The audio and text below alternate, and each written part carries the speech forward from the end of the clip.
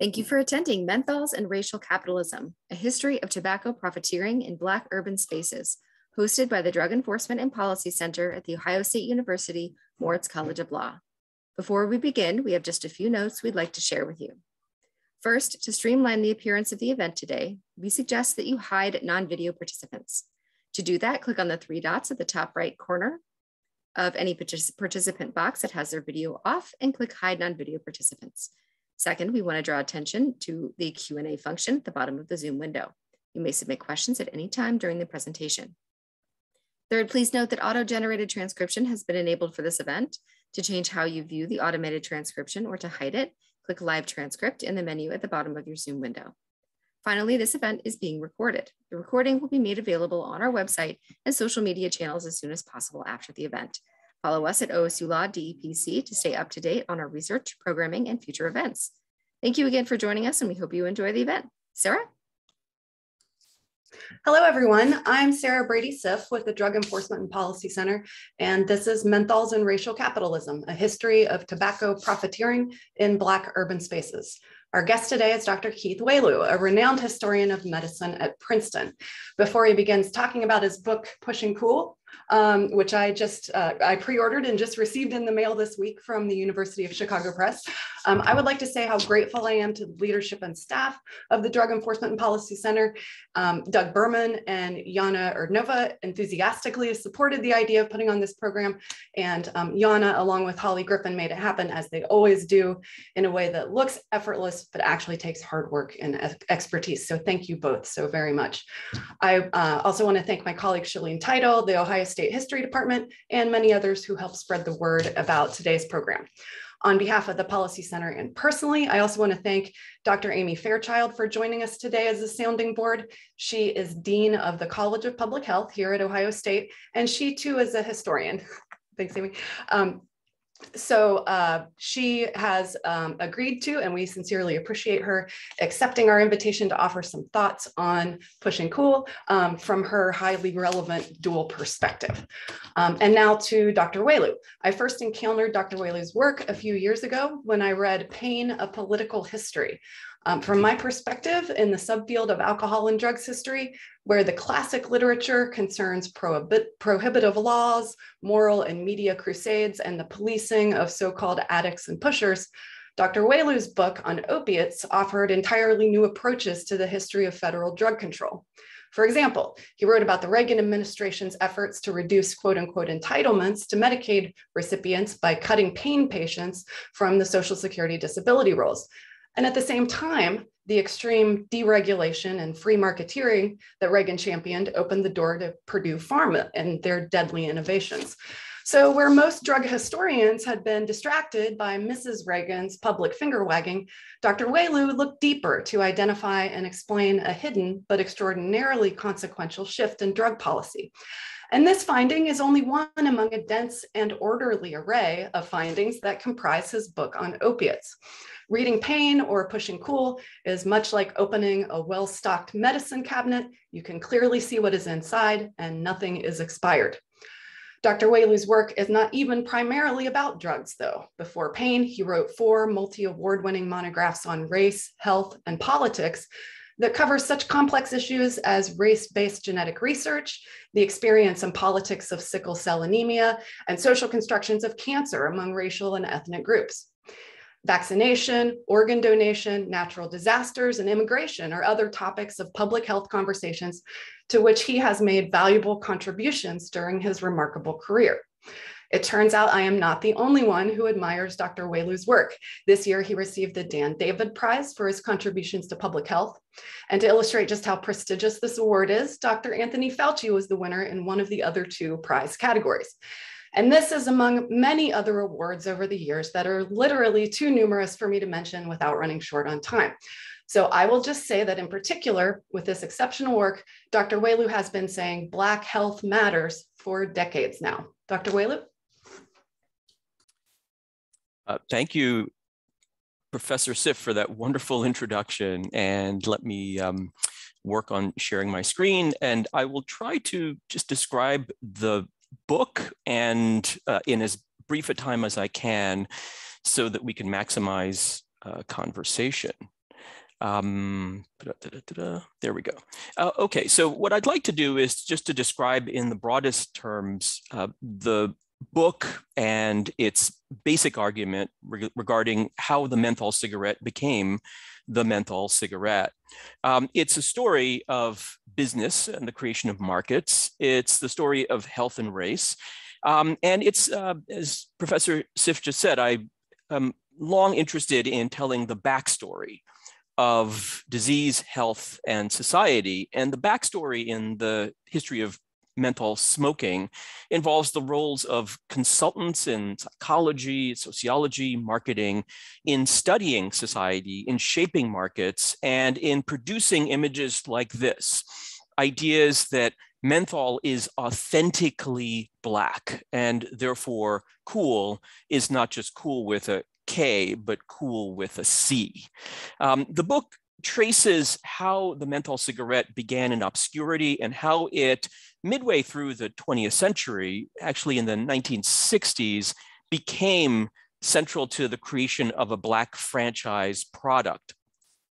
Now, I just want to set the stage because, of course, we enter the menthol story this year, and in fact, I'd say for the last 6 years or so, with these kinds of questions in mind, that the stakes surrounding menthol smoking are quite high. At the tail end of the Obama administration, there were calls by African-American doctors for President Obama to ban the sale of menthol flavored cigarettes. Again, in November of 2018, surprising to many people, the then FDA Commissioner Scott Gottlieb under the Trump administration announced that the FDA would ban menthol cigarettes. And then here we are again in October 2021 under the Biden administration, a year in which the president and the FDA announced the banning of the menthol cigarette. We're still waiting for this story to play out. The argument for banning in the recent stages of the discussion have focused on the long history of flavored cigarettes being used as initiation cigarettes, particularly for youth, alongside the targeted marketing of menthol brands among Black Americans who disproportionately smoke menthol cigarettes. That is to say, of Black smokers, 75 to 85% of people who smoke prefer menthol brands, whereas this is more like 30 or 35% among white smokers. And the other argument for, the history of targeting and initiation being key part of the argument for banning.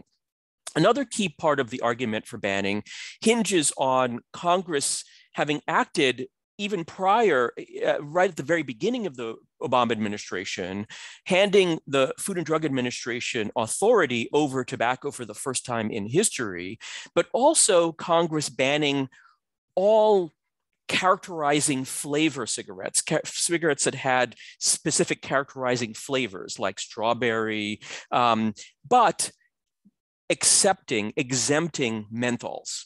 So the argument here is Congress just didn't ban menthols and maybe you should go back because this is a flavored cigarette. The argument against banning, as articulated often by the industry and its supporters, is that menthol is merely a taste preference and therefore not the proper subject for FDA action. And RJR argues that menthol is one of the most widely studied ingredients. And they argue that cigarette smoking is dangerous, but menthol doesn't make cigarettes any more dangerous, and therefore it should not be regulated differently. As I mentioned, in 2009, menthol had its first near-death experience. And really to understand today's regulatory debate, you have to go back to this moment in 2008, 2009, when Congress came close to banning menthol, but didn't ban menthol cigarettes. When Obama signed the Family Smoking Prevention and Tobacco Control Act in, I think it was June of 2009, all flavored cigarettes were banned, but menthol was exempted.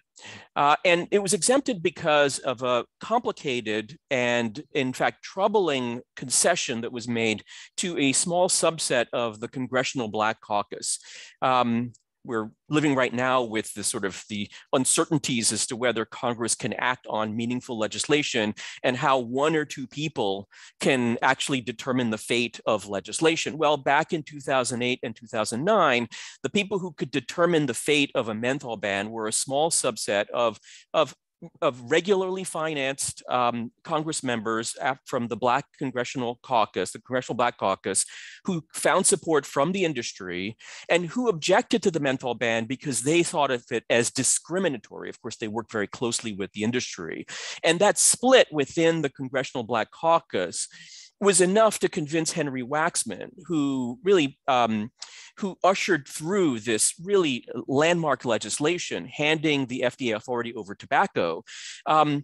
He was unwilling to risk the bill's ultimate passage by making changes in the menthol language. And so menthol escaped a ban. But the responsibility for determining the fate of menthol through this legislation was handed to the FDA.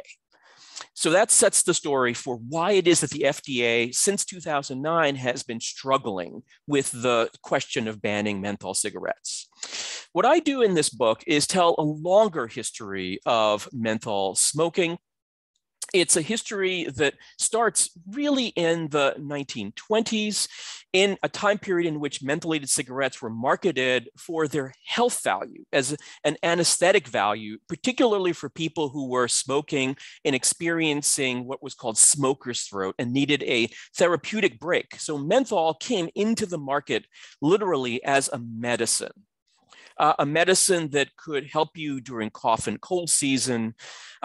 It benefited menthol smoking in the 1950s. And this is one of the remarkable things about the rise of menthol smoking. It benefited from every health anxiety that defined smoking from the 20s through the 50s. So as cancer became linked to smoking in the 50s, the industry and many smokers began to associate the therapeutic value of menthol with a hedge against cancer. So menthols and filtered cigarettes rose in popularity, being perceived as healthier than, quote, regular cigarettes.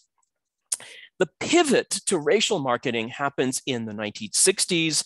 And one of the things the book does in chapter 3 is to explore how, why, and when race becomes important for companies like Brown and Williamson, the maker of Kool, RJR, the makers of Salem and Lorillard that make Newport, and how Black trend setting and crossover aspirations and a particular strain of racial capitalism emerges in the 1960s. Into the 1970s, it tells the stories of how companies understood race and worked hard to build a growing web that would keep menthol smoking in place, particularly in what they regarded as poverty markets or inner city markets or urban markets, particularly important as the tide against smoking was turning and the regulatory forces were banning, for instance, TV and radio ads. This made the urban market even more important. So this is one of the hidden stories of the book in the sense that growing activism against the cigarette in broader markets helped the industry to prioritize the urban poverty markets that they sought, and then construct images of menthol as particularly Black, as authentically Black. And then in the last chapter, the book looks at the rise of public health activism and local activism against the billboard, against menthol, and where the movement to banning menthol products came from. I'll say one quick thing before I give you a really rapid fire overview of the book in more detail. The themes of the book focus therefore on consultants and hidden persuaders. That's a phrase taken from a book by Vance Packard in 1957, who wrote about individuals like Ernest Dichter, the founder of a company called the Institute for Motivational Research. It turns out that the industry drew heavily on social scientists to not just study preferences, but to understand marketing and identity in very intimate ways. It also tracks the history of competition between companies, Brown and Williamson, RJR, Philip Morris, and how they understood that the health crises of the 50s and the 60s actually benefited menthol smoking. It looks closely at how markets were made, as well as something that people don't really appreciate in the midst of today's controversies around, Black studies. The industry was doing Black studies, gender studies, and urban studies in the commercial world, actually long before these were areas of academic study. So it's benefiting, it's the backstory for the rise of menthol is unquestionably things like the Surgeon General's report in the 1960s, and studies within the industry of Negroes who would be white and whites who would be Negro. Now, very quickly, I just want to give you a quick overview of what menthol is. It's derived from the peppermint plant, a kind of an oil that can be crystallized from the peppermint plant. And we know it because it's interwoven into so many products as something that when taken into the mouth or the throat, delivers this cool experience, as if your mouth has been suddenly there's a drop in temperature. It also delivers a sense that your airways have been opened, which is what you get when you bite into a York peppermint patty or a peppermint gum, etc. Early in the 1930s, a Yale physiologist who was asked to study the effects of menthol for Brown and Williamson said that nothing about menthol lowers the temperature or opens the airways, but what happens is it's a perversion of sensation that comes from, that is then interwoven with products. And the first menthol product that comes onto the market is actually Ohio-based. In a small town in Ohio, a guy named Spud Hughes put menthol in a product and began selling it. And that became ultimately the first marketed menthol called Spud, named after him. So Spuds were followed by Kool with their promise of therapy. And so the therapeutic deception is actually the first deception in the history of menthol cigarettes at a time when even Listerine was marketing cigarettes for people with smoker's throat who needed a break from congestion and irritated throats. And so this promise of relieving the smoker's throat is very much interwoven into the early years of the Kool promise. As I mentioned earlier, Kool and menthol smoking benefits from the heightened cancer anxiety. And this is where the cancer scares, as the industry called them, in the 50s and the 1960s was, as one industry analyst said, a psychological factor that no one can evaluate accurately. It changes the type rather than the volume of smoking. And the industry began doing studies of what they regarded as the fickle, anxious smoker that was health anxious and the choices they were making, and discovered that one of the choices they were making through the study of psychology done by Ernest Dichter and others was they were driven by health motivation, style motivation, and aesthetic motivation. And particularly, menthol was appealing to people susceptible to genuine anxiety, particularly about cancer. So the anxious smoker, rather than the black smoker, was the first growth market for menthol smoking in the 1920s, but certainly in the 1950s. And this is the focal point of studies done by companies like Market Planning Corporation that does extensive interviews with individuals. And they begin to identify class differences between Salem smokers, which is the third menthol brand to come on the scene in 1957, and rise quickly, and Kool smokers, who are seen as lower income, older, and retired, and that all menthol smokers were driven by a kind of health motivation, a desire to find a kind of compromise, to evade cancer findings. So as this study says, many Kool and Salem smokers try to evade the issue raised by cancer research. In some, Salem smokers faced a dilemma. He wants a great deal from his cigarette, excuse me, and is not prepared to give up some of the qualities. So Menthol cigarettes rise again in the 1950s, led by Salem this time. And this pivots to the third chapter, in which we begin to understand how it is that mentholated smoking becomes racialized, particularly in the 1960s, amidst protests over civil rights. The same year of the Civil Rights Act is the Surgeon General's report on smoking and national smoking studies as well. And all of these intersect as the industry adapts the menthol as medication theme to new times, contexts, anxieties, and dilemmas.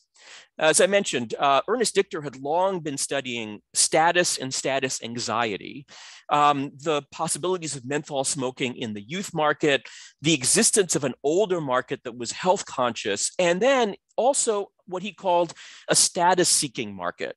This is a 1961 study in which he notes that, to understand motivations for smoking, one needs to understand, for instance, that in this country, the Negro market in particular has been a fruitful outlet for many status products. The natural desire to achieve equality in every way possible has prompted the Negro consumer to extensive purchases of all these products, which are seen as being indicative of a raised socioeconomic and cultural level. And filtered cigarettes, he argued, represent such a product.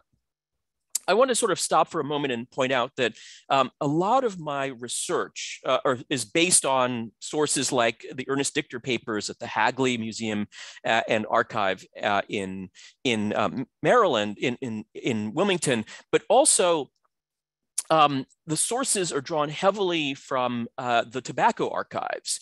As a result of the legal action against the tobacco industry in the late 1990s, in 1998, and the Master Settlement Agreement, in which, after the state's attorneys general and Department of Justice sued the industry, it produced, through discovery, a massive corpus that can now be searched from anyone's computer, mostly because they're scanned at places like UCSF. And this large corpus of over 14 million documents is what allows me to look behind the curtain at the role of social psychology, psychographics, focus groups, polling, interviews, demographic studies, and urban studies conducted by companies like the Psychological Corporation, pollsters like the Harris Company, on topics like ethnic and Negro markets, brand preferences of Negro and white families, and you begin to track how the industry in its internal deliberations became attuned to the pressing questions of the time, health questions in the 20s and 50s, but increasingly in the 1960s, questions like, what does the white buyer want? What do Negroes want? How do they regard each other? And how does that inform their preferences? And how do the anxieties of health intersect with anxieties of race?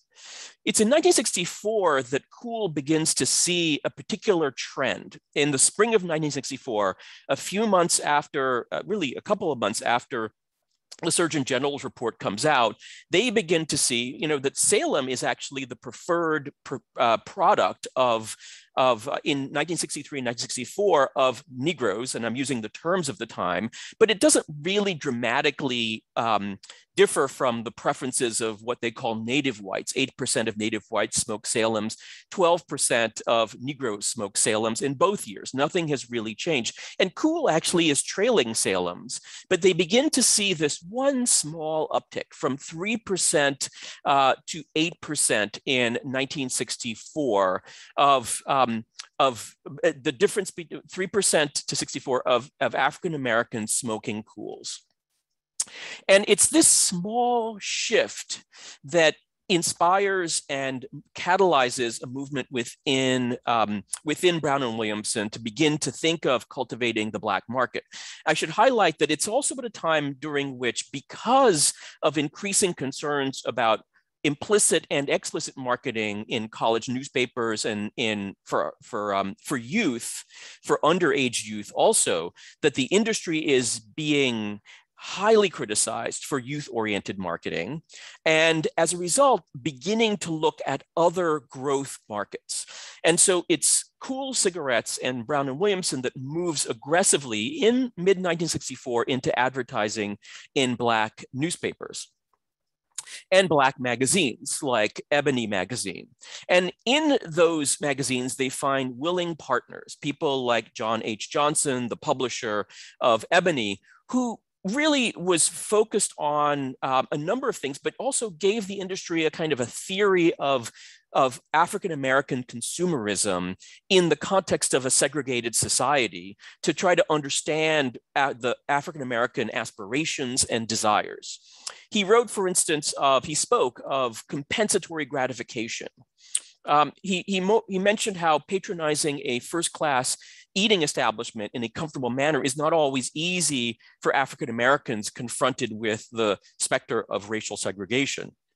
That outlays of money for country clubs and resorts and similar recreation in most instances is out of the question. And therefore, he says, Negro Americans who are forced outside the mainstream of American life in so many ways achieve what he called compensatory gratification in ways that often are quite surprising to the rest of America. In some cases, they overconsume, in others, they underconsume. And this is what Brown and Williamson became kind of fascinated by, which is the way in which cool cigarettes could speak to these aspirations as well as the kind of the frustrations that emerged out of living in a segregated society. And so whereas Salem prospects rose after 1953 with the first reported linkages between smoking and lung cancer. That's the green line that shows the rapid rise of Salem. Cool cigarettes began to experience a rise once the industry began to cultivate this Black urban aspiring market in the 1960s. And aiding them were interviews, focus groups, psychology studies, psychographic accounts of what they call the man on the street. This is an image on the front of the book, which is actually, it took me a little bit of sleuthing to figure out, it's 1960s Bronzeville, Chicago, which shows on the one hand, the cool ad, it shows actually a man smoking on the street, and it shows probably security guard, possibly a police officer as well. And I just want to sort of pause to give you a sense of one of the documents that highlights how it is that another company, Camel, not in Chicago, but this in St. Louis, is attempting to develop a particularly predatory strain of racial capitalism in 1967 St. Louis in order to figure out a way to embed and encourage Camel menthol and the production of a Black and Negro market. It's a document that is found in the archives, and it's produced by one of the consultants for the makers of Camel, Dancer Fitzgerald Sample. And it summarizes their thoughts on a way to reach the Negro market for Camel menthol, specifically what they're doing in Black St. Louis. One of the things they do in the late 60s is they're tapping into generational tensions that Negroes, they say, don't want what daddy used to smoke or drink. That's old-fashioned or lower class. Sorry. They also appeal to Black pride, and in rejecting white standards, the Negroes no longer look to the white market as its purchasing norms to set the standard for what to buy. Again, Negroes are becoming increasingly proud of the fact that they're Negroes, and they are now rejecting many of the standards and patterns set by the white community. But this is what makes a document like this particularly both fascinating because of its deep study of the social structure of influence making in Black communities, but also really disturbing because a document like this is interested in finding centers of influence in the community, barbers, bellhops, etc. I'll quote, "In both working and social situations, Negroes tend to gravitate to groups, and Negro men usually spend more time with their respective groups than the average white man, whether it be in bars, club meetings, on the street, or at their job. Within these groups, there are centers of influence, individuals who lead the others because either A, they are more in the know, and or B, they are more forceful. These are not leaders in the sense of being presidents of the PTA or local civic organizations, but might well be a barber, a numbers man, a bellhop, a bartender, a taxi driver who likes to show how smart he is with his pals or associates. They are sometimes established kingfishers. These are the people who are best at spreading the news. They have a strong desire for status and class. And our job is to deliver to them what Dancer Fitzgerald and Sample called boast material, that is cigarette samples, to these cell groups, thereby imparting prestige and inside information. We must impart prestige and factual knowledge in a personalized, almost secret manner, in addition to the product itself. And we must aim this promotional effort at the leaders and communicators within the Negro cell groups. We call this boast material in that it allows them to be in the know and brag to friends about the inside information on a particular product. This gives you a sense of the intimate study of social structure and influence making that's being generated within the industry in the 1960s, not just to embed menthol smoking, but to hold it in place. The industry also turns to understanding cultural signifiers, music, jazz. They look at they study cities, they study advertising, and they try to track changing racial ideas about self and other. That is to say, Black ideas about themselves and white ideas about Black people. So for instance, a study like this deals closely in issues of masculinity and race, done for Philip Morris, and tries to explain why the company that made the Marlboro Man so successful in the 1950s is struggling with Marlboro Menthol in the urban context. And one of the things that they say is the Black cowboy means something to white men. It means escape. It means many things that it doesn't signify in terms of Black masculinity. I won't go into detail, but the intimacy of how they think about race, how they think about masculinity, and how they test their theories by interviewing people on the street to develop and shape marketing ideas, so that they study issues of ideas of social control in the urban setting and how African Americans want to be pictured, what they want to be in control of, and why being out on the plains with as a cowboy and a horse that environmental conquering does not work for urban Blacks.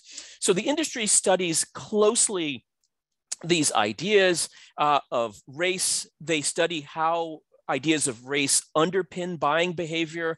They study how they then shape advertising image accordingly, and they track people's attitudes, not necessarily towards race, but towards their advertising. So what's interesting to me is how the politics of race in the industry becomes the politics of how people respond to these widespread images, posters, and billboards that now become part of the urban landscape and fabric. So for instance, by 1976, this study in Chicago notes that feelings of racism, particularly anti-Black racism, are more widespread among Chicago white people than in the country generally. And anti-Black feelings are also expressed in their dislike for integrated ads, or their rejection of a kind of more opinionated, cool image like you see on your left.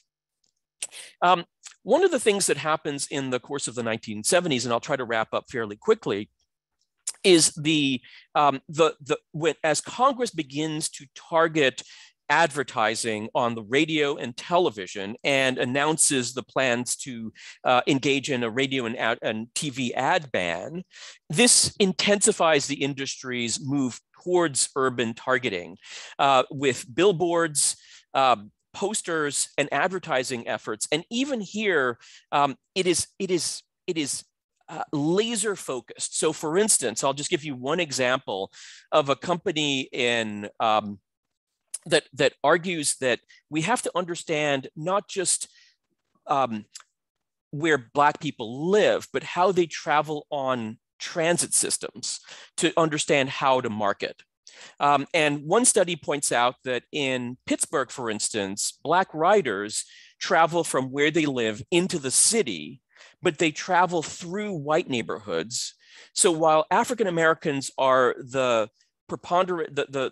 predominant group traveling on the bus, you can therefore advertise Black themed menthol ads on the bus, but you cannot advertise Black themed ads on the outside of the bus because it's traveling through white neighborhoods. And this is the kind of fine-grained thinking that they do regarding race and advertising.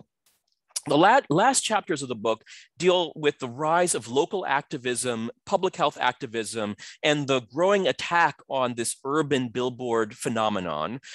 One of the heroes of the story, in my view, is a man named Henry McNeil Brown, who went by the name Mandrake in Chicago, and he became notorious for doing something at night, which is to just paint over billboards. He was an urban vigilante whose actions were emulated in other cities.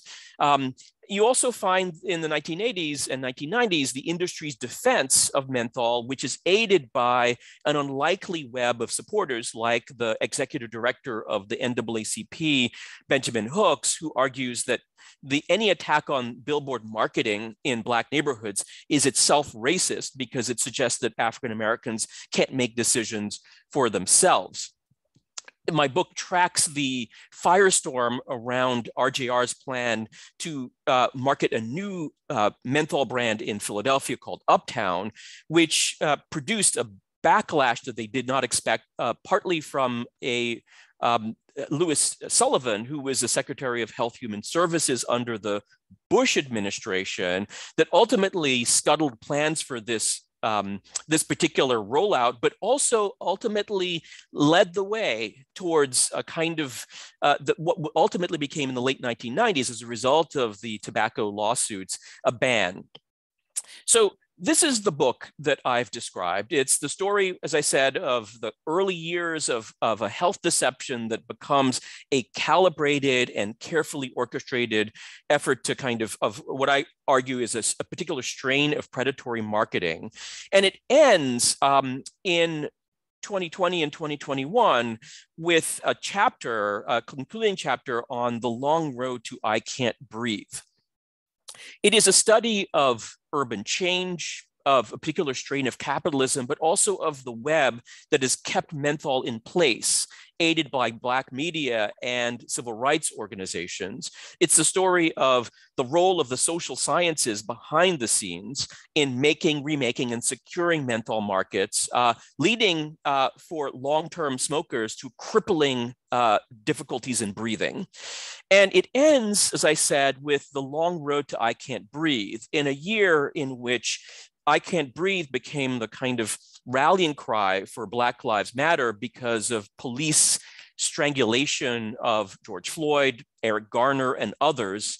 I Can't Breathe, in a year when COVID struck and had disproportionate impacts on African-American mortality. I Can't Breathe, and in which over a much longer period of time, you have different forces arrayed against African-American health, which also end in the plea, I can't breathe. And so rather than sort of I see 2020 and 2021 as a year in which the menthol smoking story, the police violence story, and COVID all kind of help to shed light on the production over a short period of time, over a long period of time, of racial disparities and structured inequalities that disproportionately harm African Americans. So I'll end there because I do think I've gone on maybe about 35 minutes or so, and I would be happy to, I'm going to stop sharing my slide, and I'd love to hear your comments, questions,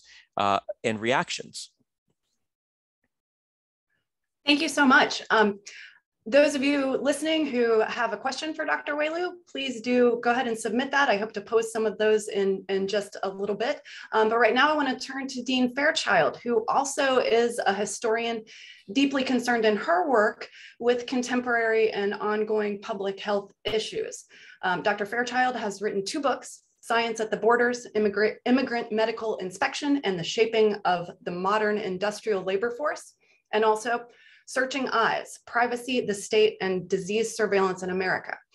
She recently won NEH funding for her current project, which is a social history of fear and panic.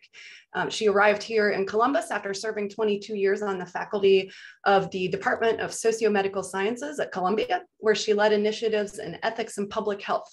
And she currently co-directs the WHO's Collaborating Center for Bioethics, among other accomplishments and achievements over the course of her career. So we've asked her to share her thoughts about Keith's work. And I also want to pose a question about the role of history in policy. That is, what can health policymakers do with the kind of historical knowledge presented in Pushing Cool? Dr. Fairchild?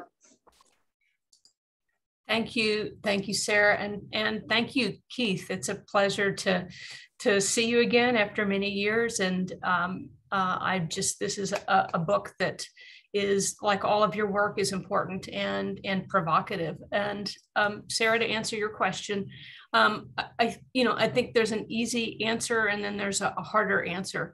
I think the easy answer is because Dr. Wailoo is always willing to take on hard questions, question history, question what we think we know about how we got to particular places, whether it's with menthol or whether it's with cancer or sickle cell. I think one of the easy answers is that because he unpacks this history that challenges many of the arguments that have protected menthol, why we can't or we shouldn't take it on. I think the easy answer is the thing that policymakers should take from this is that we need to address menthol, which is the single most important significant chemical flavor in the history of tobacco. 52% of all youth and 90% of all African Americans initiate on menthol products. I think the harder answer is this is a moment in time in which we're in this pitched national battle involving my body, my choice. And it's centering around COVID, but that's been part of what's informed a lot of this history too. So it would be very easy at this moment in time to look at what needs to happen in public health and focus on, say, vaccines, targeted interventions, and the debate over choice and coercion. But the major work that faces public health, and I think Dr. Wailoo's book, Pushing Cool, really helps to underscore this, is that the challenge before us has really very little to do with personal choice. It has to do with how opportunities are structured differently depending on where you live. They're shaped by your income, by the color of your skin, by your immigration status, by other dimensions of diversity. And so this is a powerful, important addition to what is now an impressive literature and how marketing shapes desires and shapes consumptions. But I think what he adds here that makes it, that helps, it's going to help policymakers address menthol in a new way is this compelling narrative about the perversity of inclusion in this moment in time, post-World War II in particular, in which having access to the market, having access to the products became an American value. But it's also a history of how this marketing shapes public health disparities by leveraging social crises. And that's really important to understand at a moment in which we are faced with social crises, not only because of the COVID-19 pandemic, but because of the ways in which racism as a public health crisis has been galvanized. And he also underscores how industry gained support from key political and social leaders in the African American community. And you didn't talk about this as much today, but the book also goes into the ways in which our approach to regulation for the population as a whole also protects menthol. I mean, you talked about that to some extent, but to me, that's another really revelatory aspect of this book that we can learn from a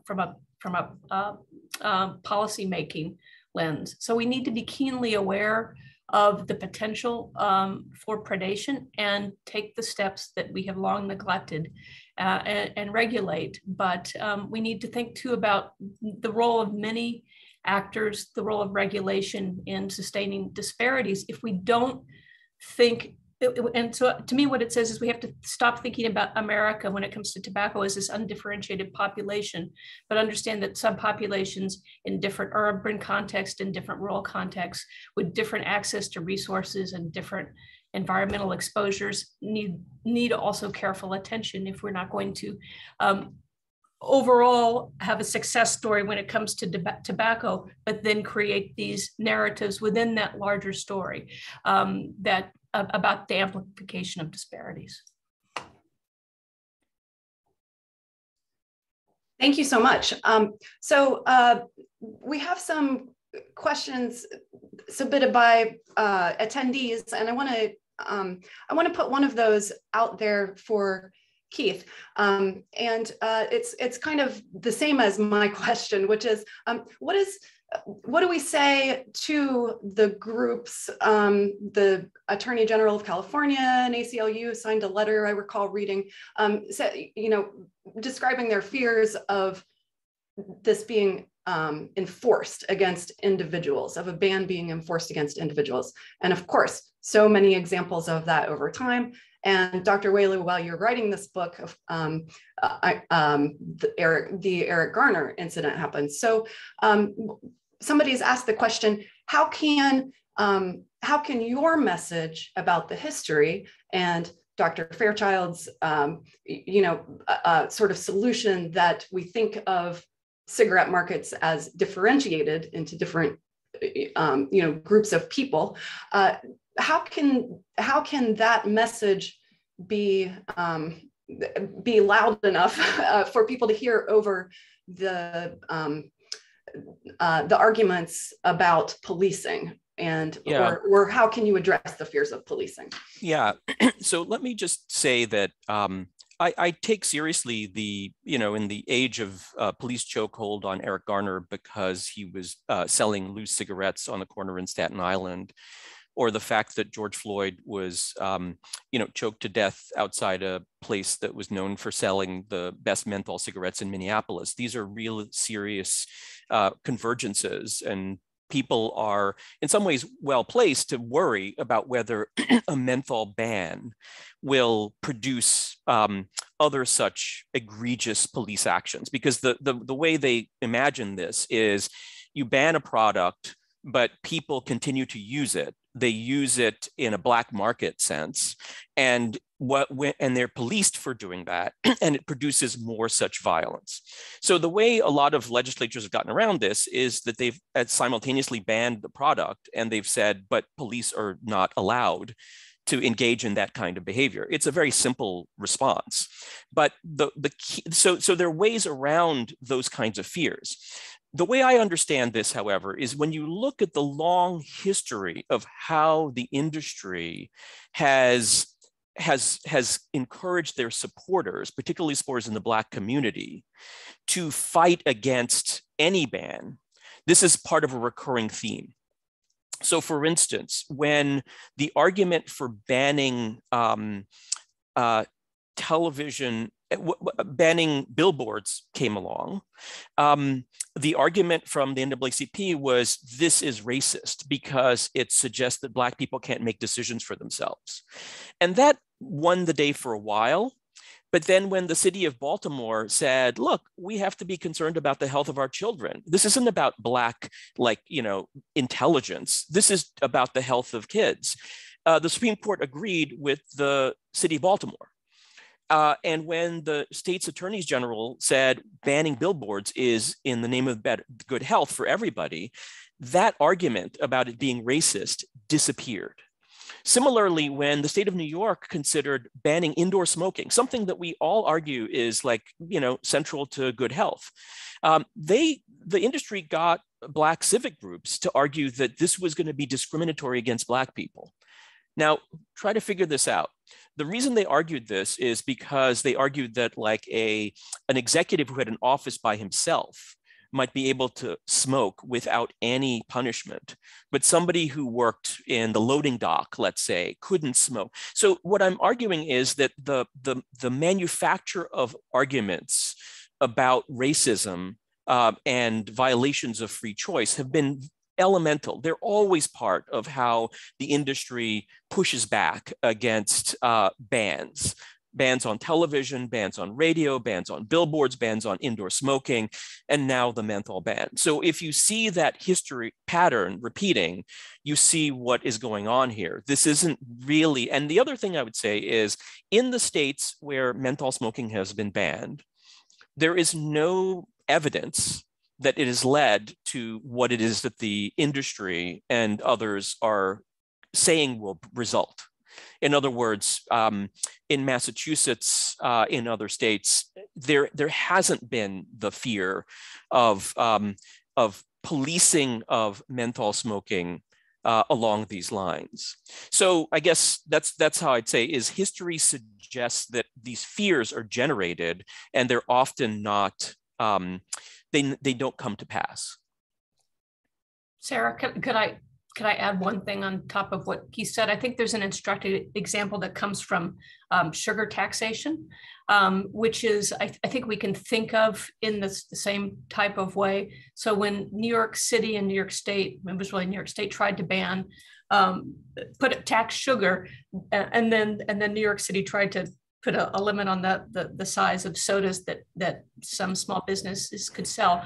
You saw some of the same types of arguments. You saw some of the NAACP came out against it. You had charges that it was racist, it was discriminatory to focus on sugar, and that measure ultimately failed in New York City. But then it passed in California, and I think in part because the advocates learned from that history in New York City, which was first engage with the communities that are going to be affected, engage with the NAACP, engage with local African-American leaders, local leaders of color, to create a coalition that's supportive of it before you then move forward with a measure. But certainly if thinking about the timing of and the degree to which you include the broader community and the kinds of regulatory steps you want to take is important.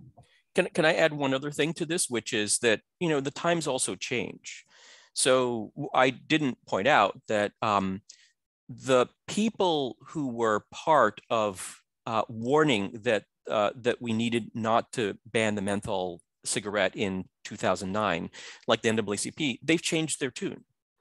They no longer believe that the ban of the menthol cigarette would be detrimental to African Americans. They think that it would be advantageous to African American health in the short and the long term. So 2009 is not the same as 2021. Jim Clyburn from South Carolina, who was part of a constituency of African American legislators who were skeptical about a menthol ban in 2009, has also changed his tune. And many of the elected representatives who were part of that time period are retired and they're gone. And they're replaced by others who have a very different perspective on the menthol cigarette. So the times change, and the politics of race and menthol has certainly changed, which is why I think that we're in a completely different moment in 2021 than we were in 2008 and 2009. Great, thank you both. Okay, so I'm going to read this question verbatim. In light of the congressional roadblocks due to campaign financing and regulatory roadblocks through agency politics or regulatory capture, how best can advocates continue to push for meaningful change to address the inequities and disparities that you discuss in your book? So I think Dr. Fairchild mentioned coalition building, and we've talked a little bit about messaging. Do either of you have anything to add? What strategies should people be thinking about? Well, the thing that I articulate in the book that I think adds something new to the current discussion is to understand that the menthol cigarette is itself has built a market based on not just kind of racial deceptions, but a health deception, a health argument that goes way back 100 years, that it is that it is safer and better and healthier to smoke menthol cigarettes, that it has a therapeutic medicinal benefit, and how central this argument has been for 100 years in creating menthol, and that it became implicit, but the industry in its internal documents continued to track how it is that smokers brought to menthols these associations of better health.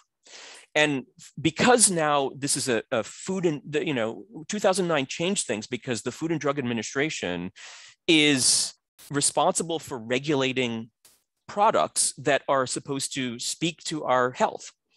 And the history of saying that something is healthier when it's not, and building a market around those claims, I think ought to play a role in the determination of what kind of deception, what kind of messaging, and so I guess that's what I'd say. You asked about how we can method.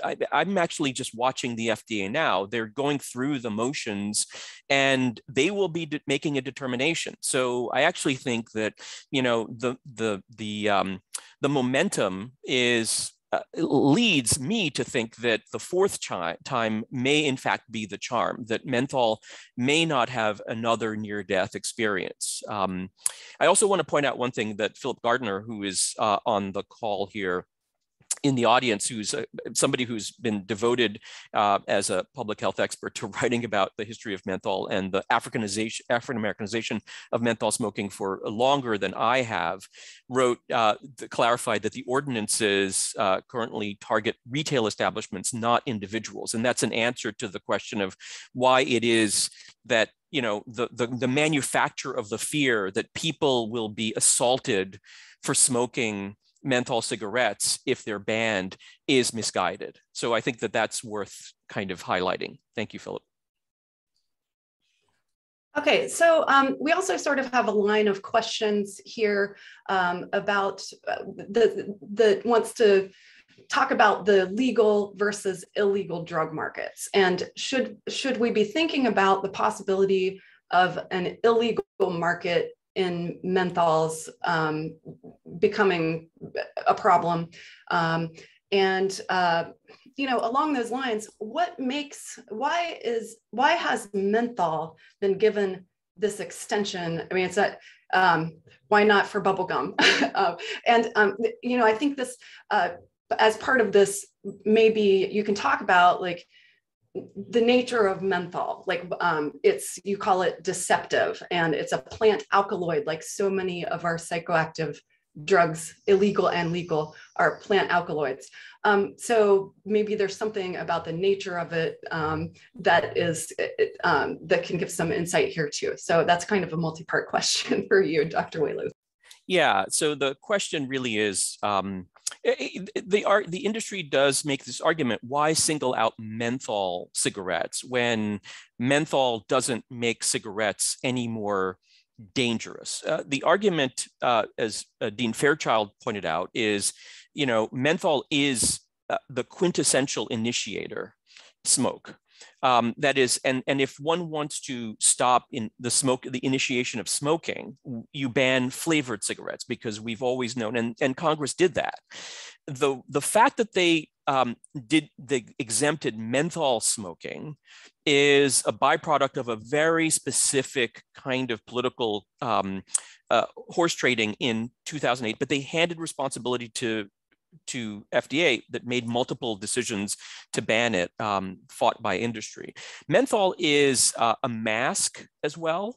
And this is a story not of menthol married to chewing gum, or menthol married to candy, or menthol married to food products. This is a story of menthol married to a cigarette that is unquestionably, according to those who produce cigarettes, a major health hazard that causes heart disease, cancer, and is responsible. It's like the single most preventable.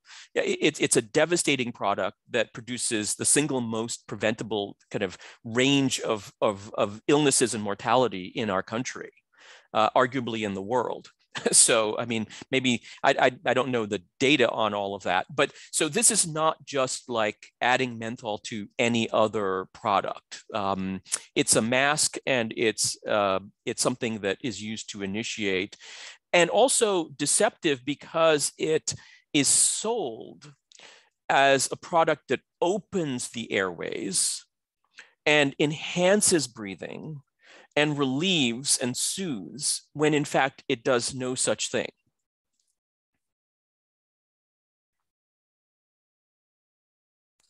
Okay, thank you. And for either of you, I want to follow up on this difference between food and drugs, because for a long time the FDA, of course, wasn't able to regulate tobacco at all because it wasn't considered a drug, and yet menthol has these very specific qualities of a drug.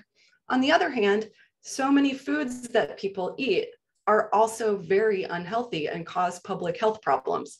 So I think there's a difference between people who eat and people who smoke too. And there's this sense sort of from, people who study the drug wars are sort of beginning to think, these are wars on people who do particular things and have particular habits. So I guess I'm just generally asking, like, why does food seem to get such a pass, and does it have something to do with smoking versus eating and that behavior that goes sort of beyond or deeper than the health aspects themselves of a particular food or something one might smoke? Keith, I could take a first crack at that if you like. So Sarah, that's a great question. And there are a lot of things that get a pass. Sugar gets a pass, fast food gets a pass, alcohol gets a pass. And at the same time, we know that it's poor communities of color that are most saturated with advertising for all of these products and exposures for all of these products. They are concentrated in particular neighborhoods. But your question was why? And I think a large part of the answer is the way in which in this country that we frame health. We frame it as the responsibility of the individual, of bad choices, not bad structures, not deceptive marketing, not predatory marketing. And that's the way that we've come to think about these issues, particularly since the 1970s. And as Keith pointed out, menthol is particularly insidious because it was explicitly marketed as a good choice, a healthy choice, a safe choice. But I think the other thing we have to ask too is what makes tobacco different.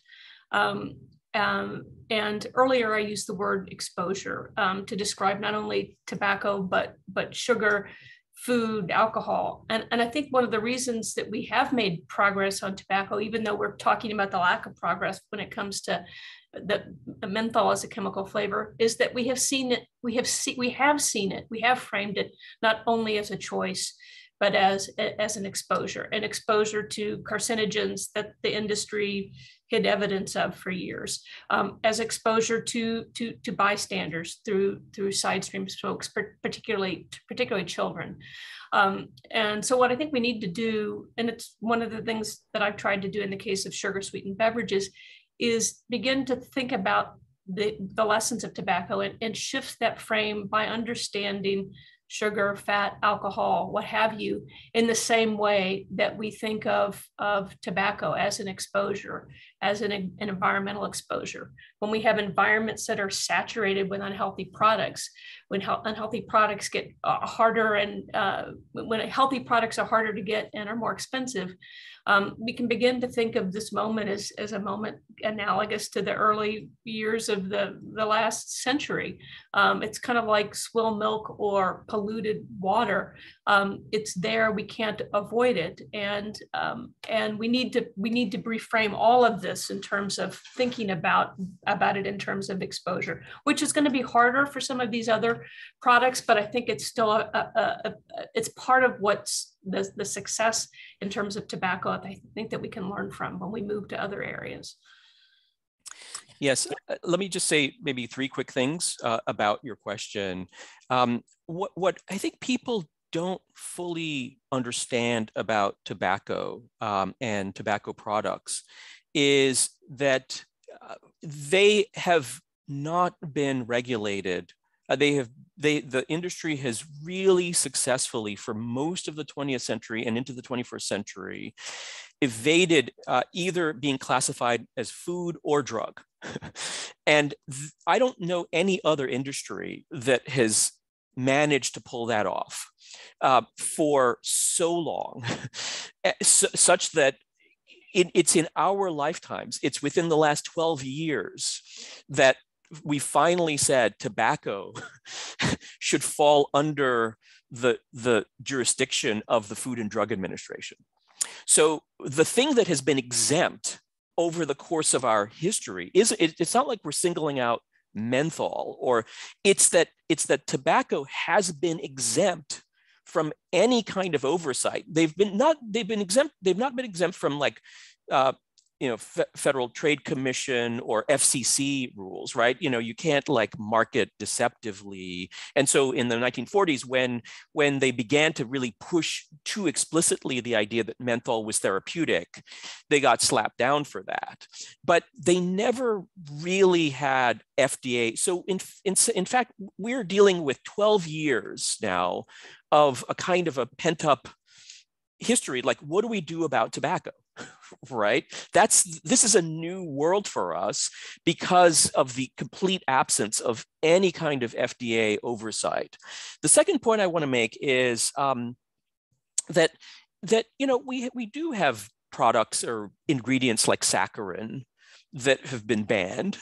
Right? I mean, there are periods of time during which you look closely at food and food ingredients and you say, this ingredient ought not to be in food. And there's a robust debate about it. And guess what? We don't have saccharin in food anymore because there are a set of health associations health problems that we just want to avoid.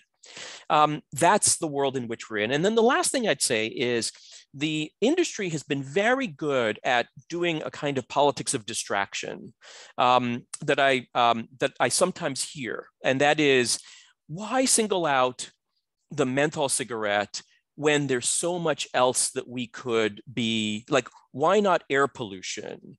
Why not foods? Why not alcohol? Why not? And that is another move that is often made, right? Alongside the racial targeting move, is to say, look over there, right?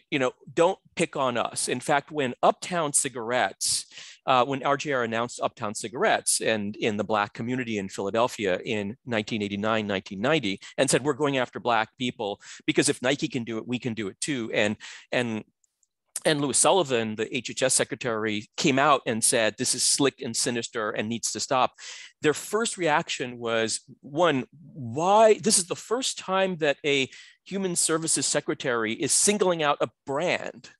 Why are you doing this? Why don't you pick on these companies and those companies? And Sullivan said, I'm picking on you because you're doing something where you're saying, we are marketing to Blacks specifically. And it really worked, the criticism, to end the campaign. But the point is that this is a political argument, and often the political argument involves trying to shift the debate elsewhere to racism or to, well, look at these other culprits. Well, that's actually a great segue to my next question. We have a couple of people who want to know, who have expressed interest in Black resistance to marketing campaigns and sort of want to know more about that. Do you have anything? I know you couldn't include everything in your presentation. Are there any sort of top stories that you would share about the effectiveness of that, or could you say the first part of your question again? Well, a couple of people have said they're interested in resistance by Black community leaders to these overtures, to the marketing overtures, to the shifts in advertising. So there are a number of struck a chord with some of our attendees for sure. Yeah, so there are a number of features that I would point to, and the kinds of resistance fall along multiple lines. So and they would start, I would say, with in 1960s as Cool is pushing aggressively into Black newspapers. There are what you might call rumors that begin to spread, kind of conspiracy theories, unsupported theories that say things like, well, this is part of the tobacco industry's conspiracy to kill white black people. And there are conspiracies that say that the K in Cool is for KKK. And the industry notices this and pushes back aggressively very early in the Black newspapers and says, there's nothing to this. In fact, we support the Black industry. So you get this sort of skepticism that bubbles up in all kinds of ways. In the 80s, you get the Henry McNeil Brown approach, which is to kind of surreptitiously push back against the billboards by whitewashing or blackwashing them. That's picked up in Dallas, it's picked up in Philadelphia, it's picked up in New York. And the industry is concerned about this because they see this as infringement on free speech rights, infringement on their right to advertise. You get pushback also in the newspapers, and then the pushback comes from actually public health folks. The medical world and the public health folks really become kind of single-minded, not single-mindedly, but there's a consensus that grows in public health and medicine that cigarettes and tobacco products are hazardous to health. And so what you begin to see is an increasingly vocal public health activism married to local activism from ministers and others in the 1970s, certainly, but increasingly in the 1980s and in the 1990s. So activism takes a number of different forms, and then you begin to see the critique of African-American groups, aimed at African-American groups who have taken support from the industry. Which is a debate that happens within the Black community. So I'll give you an example. There's, well, anyway, the book is filled with examples like this, where you begin to see criticism. And then the last thing I would say is when the state of California passes a bill that actually takes tobacco, cigarette taxes to fund anti-cigarette measures, you start to see the way in which the state becomes part of the support of anti-smoking or pro-public health measures. So the activism grows and expands such that we're now talking about, local bans like San Jose has banned the sale of menthols. Hundreds of cities have done this. Numerous states have done it, and so the forces have kind of swung in the direction that that's really driven in large part by local and regional and state, and then also national activism. Okay, thank you. Well, we are left with 3 minutes remaining. And I just want to say that this seems to me like the start of a conversation rather than the end of one. So, so thank you so much, Dr. Wailoo, for sharing this overview of your book today. I guess I would just want to recommend the book to anybody who is even a little interested in this. It's very readable. And I want to ask Dr. Fairchild, do you have any, is there any, or either of you, is there anything that that you want to make sure you fit into our time here before we sign off? Sarah, I'm just going to reiterate your call to read Keith's book. It's a fascinating history of marketing, of public health, and it's one of the most complex books that I've read on the history of tobacco, and I think certainly one of the most important. Thank you. Thanks. And I would say thank you both for the wonderful conversation and those who attended for their questions. In a way, what I would like to say is the book, it pulls back a curtain that we often don't see with other industries. We've talked about, sugar, we've talked about, and one of the things that we benefit from with regard to the master settlement agreement and the lawsuits against industry by state attorney generals in the 1990s is the the trove of material so that we can actually begin to see how a product pivots from health marketing or youth marketing to racial or gender marketing, and to pull back and to see that the extraordinary amount of players that are necessary to not just to make that work, but to sustain the push and to kind of maintain the hold of a product in a community. And so whereas many would say, well, this is just a matter of individual choice, that is the pull, right? Like my love of menthol is what's driving this. And then when you pull back the curtain, you see the enormous amount of work it takes to sustain a set of smoking preferences. And that's really what the book has tried to do. Yeah, and I added a link into the chat to the Stanford collection, which is really phenomenal. You're pulling back they're pulling back the curtain on a lot. And in particular, if you're interested in how cigarettes have been marketed to women, wow, you can really get an eyeful there by looking through the digitized files. Okay, well, I think we can wrap up with that. Thank you so much. I really appreciate your time, both of you, Dr. Fairchild, Dr. Wailoo, and all of our attendees. Thanks for sharing your lunch hour with us, and we really appreciate it. Thank you.